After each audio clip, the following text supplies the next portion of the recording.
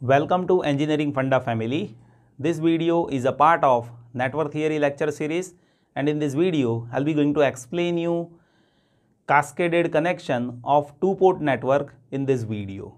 So what we will do is, first I'll explain you how we can have connection of two-port network in cascade connection.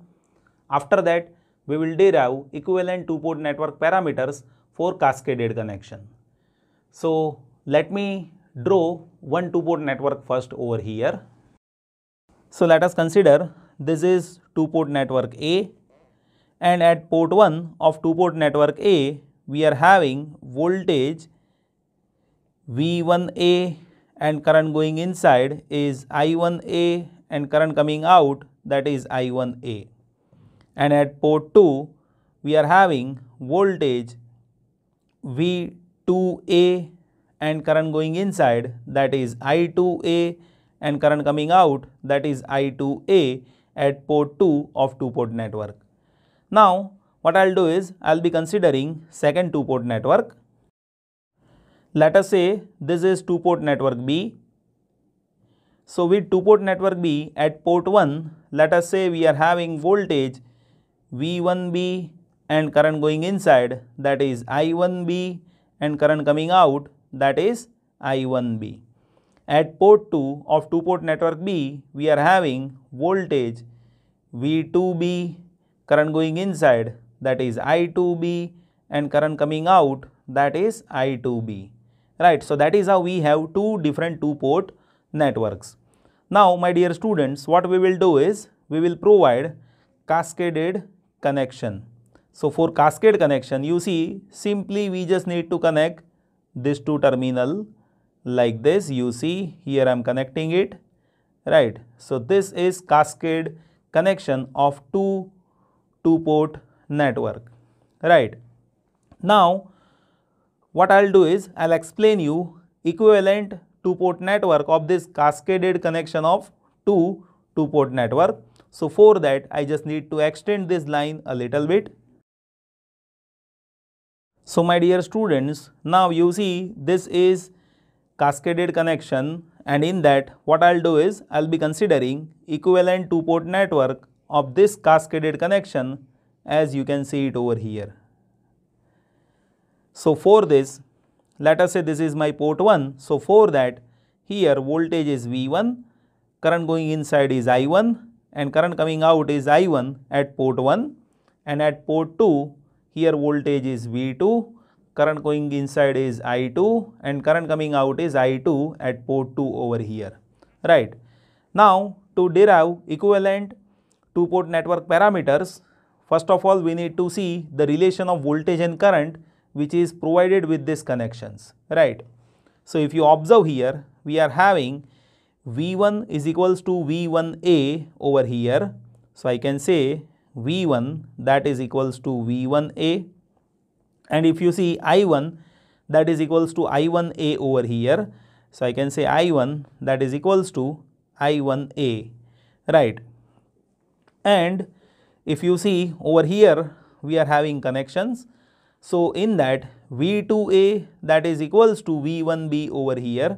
So I need to say V2A that is equals to V1B over here, and you see I2A and I1B that is equal and opposite direction, right? So I can say I2A that is equals to minus I1B that is available over here, right?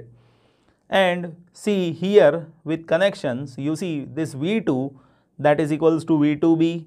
So I can say this V2 that is equals to V2B, and this I2 that is equals to I2B. So I can say I2 that is equals to I2B. So this is how relations are there with voltage and current.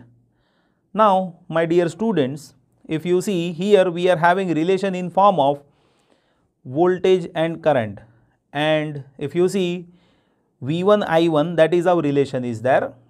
So what I can do is I can form a matrix in terms of ABCD parameter as it is there as per V1 I1. So in ABCD parameter I can say V1 I1 that is there in form of V2 I2, right?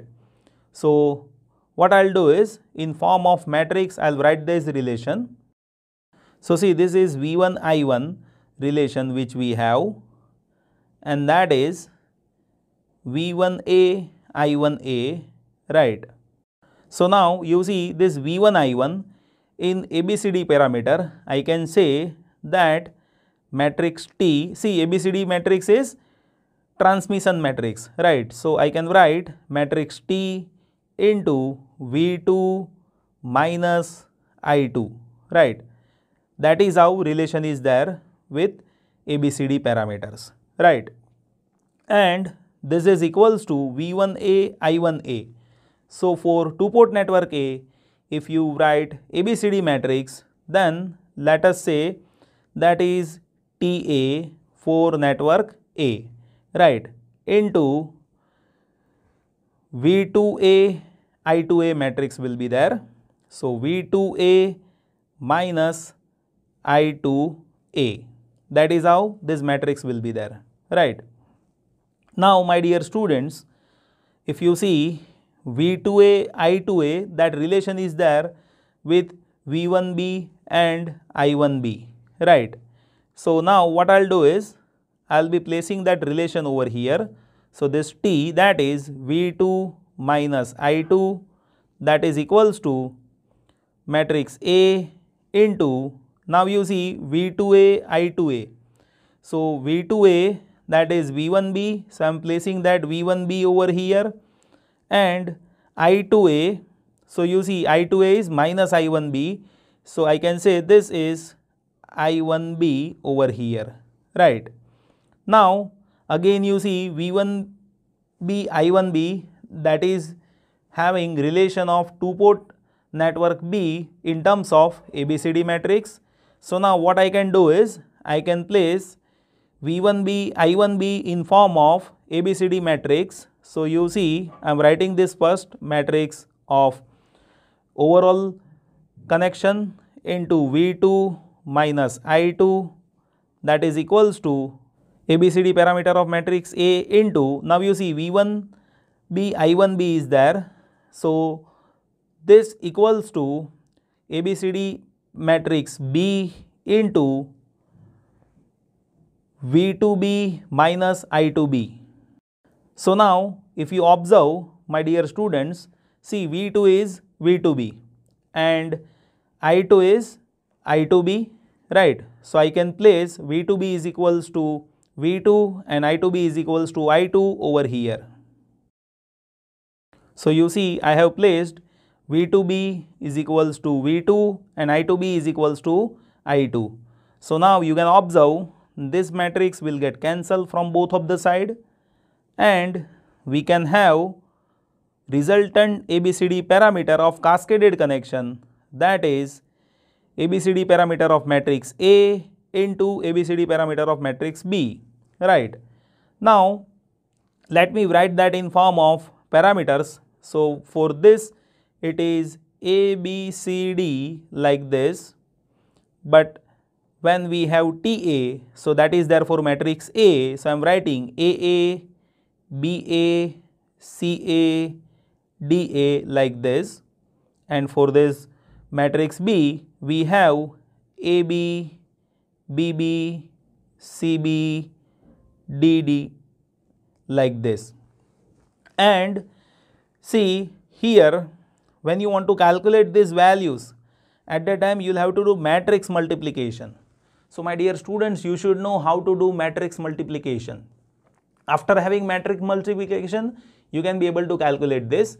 And if you want to get generalized form, so for generalized form, if multiple two-port networks are connected in cascade connection, so in that case, for generalized form, we'll be having ABCD of equivalent matrix, that is for matrix A we have ABCD parameter into matrix B of ABCD parameter into matrix C of ABCD parameter and so on. So that is how we can have generalized calculation, right. I hope now it is clear to you like how we can identify equivalent networks parameter when connections are there in cascade. In my previous videos I have explained these things for series and parallel connection. And in series connection, I have explained that we need to have equivalent Z parameter, that is algebraic sum of series connected parameters. And when we have parallel connection, in that case we need to have admittance parameters, means Y parameter, and that will be algebraic sum of Y parameter for parallel connection. I hope it is clear to you now. In next videos, I'll explain series input parallel output connection and parallel input series output connection. So that will be quite tricky and that will be even very interesting. So you just see that. Thank you so much for watching this video.